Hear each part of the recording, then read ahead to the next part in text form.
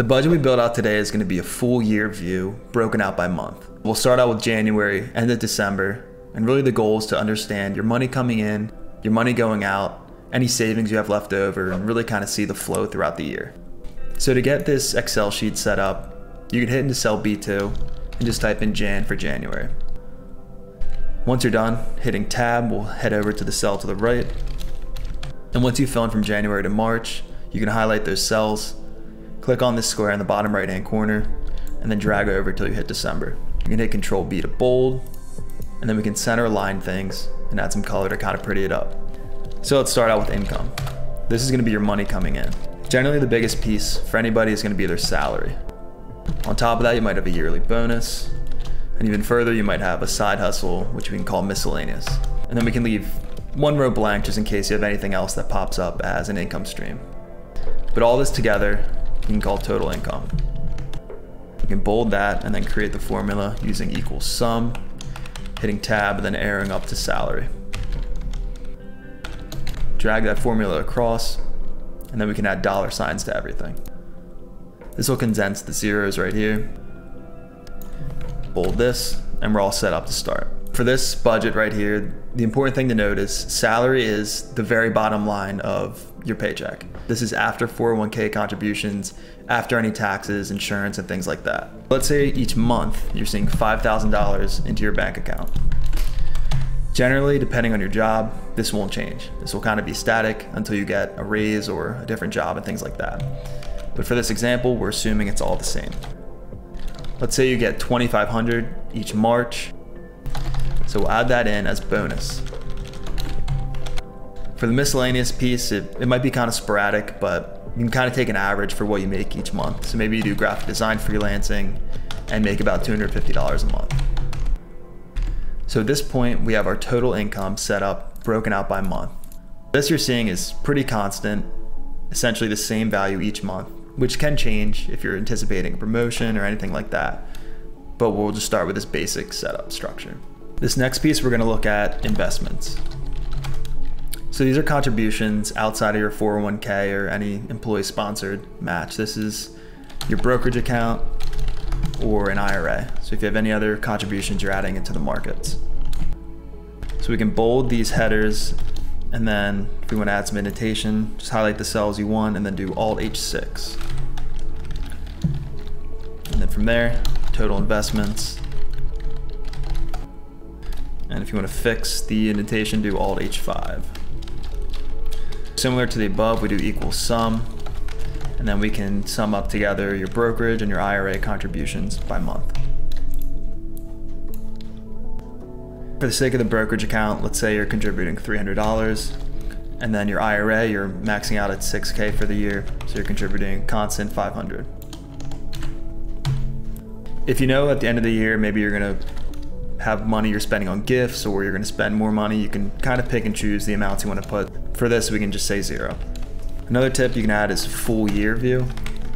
So this can show your income and your investments that you're spending for the full year. So you can just click and drag that formula down, delete the cells you don't need, and then if you hit this format painter, you can take along any coloring, bolding, indentation, things like that. Now let's look at expenses. So there's fixed expenses and things like rent, or if you have a car payment each month that you know it's going to be the same amount each month. There's also variable expenses, which can fluctuate depending on the time of the year, depending on things that just pop up in life, but this section gets all of them combined together. So if we start out with rent or mortgage, this is generally a fixed expense. So let's say it's $1,200 a month, and then maybe in September, you're signing a new lease for $1,350. Also for the structure of this report, we can drag down this full year formula. If you hit Control Alt V and then tap F, that'll just bring down the formulas. And then we can add dollar signs again, just for some formatting things. So now we have our rent set up. The next piece is utilities. So you can think of gas or electric in your home, if you have air conditioning and things like that, and you can also include internet, and depending on how you want to break out this budget, you can combine things together or just break them out. but for the sake of this, we can just combine them together. So utilities, you can consider it fixed. It's generally variable, of course. If you know in the summer months you're gonna be spending more money, or you can estimate that you're gonna be spending more money on air conditioning, or in the winter months you're gonna spend more on heat, you can add that in. Again, just fixing these formulas. So once you have rent and utilities, those are some of the big ones. You can also go into auto. If you have a $300 car payment, is sort of a fixed expense. Gas maybe estimate at 100. And then if you want to just add some buffer, it's always good to be conservative on these budgets. So we can call it 450, and then what I like to do is add, just in case anything bad pops up, kind of have a little bit of leftover spending. So you can estimate another 1,000 if there's some random repair needed or your car breaks down and things like that. From there you can add in your loan. If you have student loans, maybe you have to pay $300 a month. That generally won't change, but again, maybe at the end of the month, end of the year, you know you're gonna wanna spend a lot more just to kind of close out the year on a good note. So from loan, you can add below groceries. You can kind of keep this to a budget of, let's call it 250. That's something you can control for the most part, so you can try to keep it as fixed. We have phone, say it's 60 a month. And again, feel free to add in different expense categories as you need. Some people like to have every individual detail, some people like to combine them, but it's really just to get a ballpark range of your spending habits. From there you can add in vacation. So maybe you have a big trip planned where you're going to Spain in March, and it's gonna be $1,500. And then for the rest of the year, it's kind of just not much going on. And then this row I like to call fun. So this is any hobbies you have, if it's painting, if it's golf. You know, kind of depends on how you want to do that, but maybe you have $100 you have per month set up for those types of hobbies.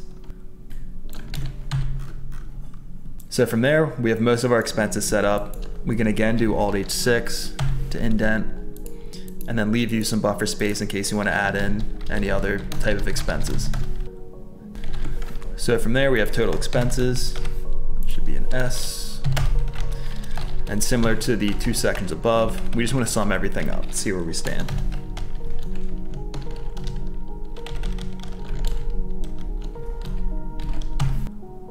If you have these blank rows and you probably aren't going to use them, but you want to keep them just in case, you can highlight the rows and then hit Alt Shift right arrow. That'll bring up grouping, which you can close by pressing 1 and open with pressing 2. We can add some coloring as we've done in the above, and we're all good with expenses. So at this point we have total income, total investments, and then that last piece, total expenses. The very bottom piece of this budget is your savings. If you've scrolled down a bit and you want to see the months remain at the top, you can actually delete out this top row. And then if you go into view, freeze panes, and then do freeze top row, as you scroll down, you'll be able to see the months. So just another quick tip, but going down to savings, this amount is essentially your income. So your money coming in, minus your investments, minus your other expenses. So after any money has come in, any money's gone out, this is what you have left over to play with.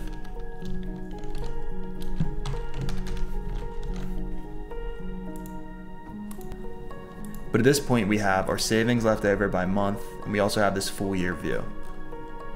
So what I like to do is take your savings amount and then divide total income, drag that across, and this will give you, by hitting this percentage amount, this will give you the percentage of your total income that you have left over as savings. You can also kind of just play around with things and maybe add some more buffer if you want to add for a miscellaneous line. Maybe you want to just have a buffer of anything that might pop up for $300. So you'll see some savings kind of going into the negative here in December. But for the most part, this is all you really need to have a very basic structured budget. There are also a few cosmetic things I like to do to kind of make the report a little bit more digestible. You can do some more grouping with Alt Shift right arrow and hitting 1. And then I like to kind of take these headings and just add a lighter shade of blue or whichever colors you prefer. And then lastly, if you go into View in the ribbon and uncheck grid lines, you can get rid of those grid lines separating each cell.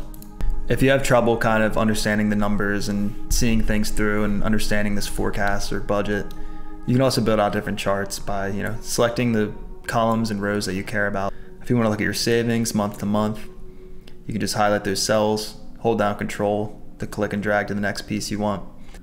And then if you go into Insert, click on these 2D columns, for instance, you can essentially show a quick chart that kind of shows your savings month to month.